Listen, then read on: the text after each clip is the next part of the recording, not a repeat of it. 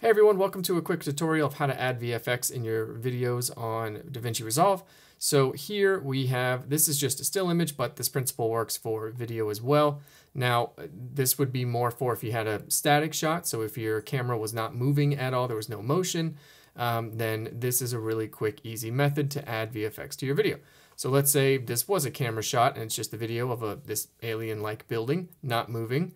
And we wanted to add snow. So I've got my snow asset. I've already drug it in from downloading from a website. And we are going to go to the Fusion page. And now you'll see media in, media out. So media in is the image, it will be the video, whatever you use. And the media out is the end result. So right here, you'll see two white dots. I have the end result in the second hole there. So the dot is on the right. That means this screen right here is the second screen and I'm seeing the finished result.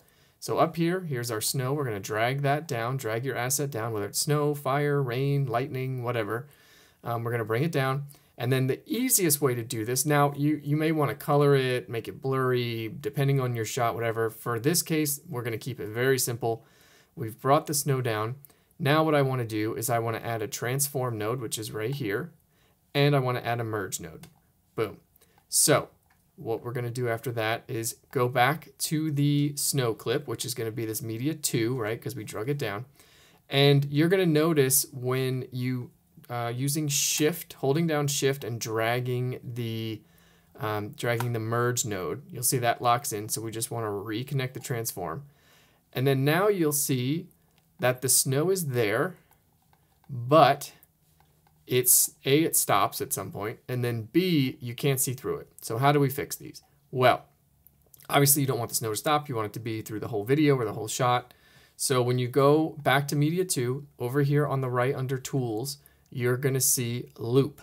So hit that, and now the snow will not stop. It will keep looping that clip over and over and over and over again.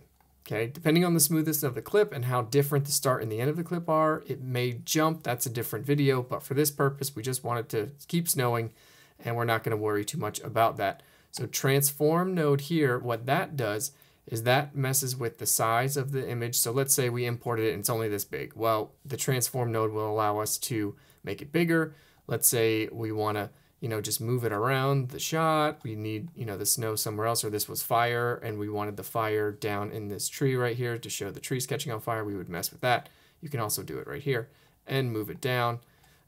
So that's what the transform allows you to do. It allows you to move the image as needed. For our case, we want to take up the whole image, but we still can't see through. Why is that?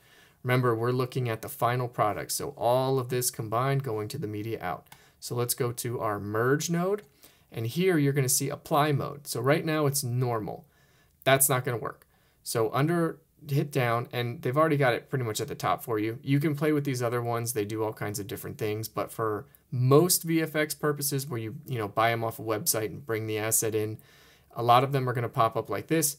Just go to your, under tools, you're going to go to your apply mode, and you're going to hit screen. And now we can see through it. You can make it, you can mess with the gain so the snow's not so powerful. You can blend it more into the image. You can do pretty much whatever you like with it under this merge node. So now when we play it,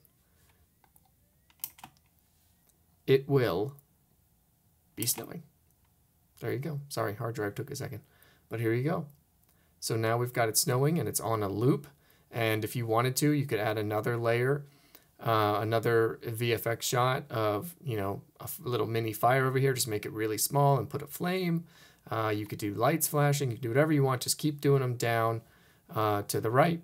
And it's just a very quick way if you wanted to add something like this to an image or a video that doesn't move.